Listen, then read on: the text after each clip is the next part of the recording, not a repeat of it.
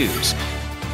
Brett is tracking rain in our forecast. First, that breaking news for you. Bluebell Creameries is recalling everything it makes at all of its facilities. This includes ice cream, frozen yogurt, sherbet, and frozen snacks. The voluntary recall just into our newsroom in the last hour. The company says the products have the potential of being contaminated with listeria.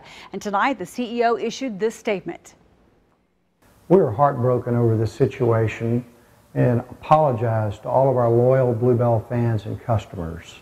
Our entire history has been dedicated to making the very best and highest quality ice cream we possibly could, and we're committed to fixing the problem. Bluebell shut down the Broken Arrow plant to investigate the contamination. No word yet on when the plant might reopen.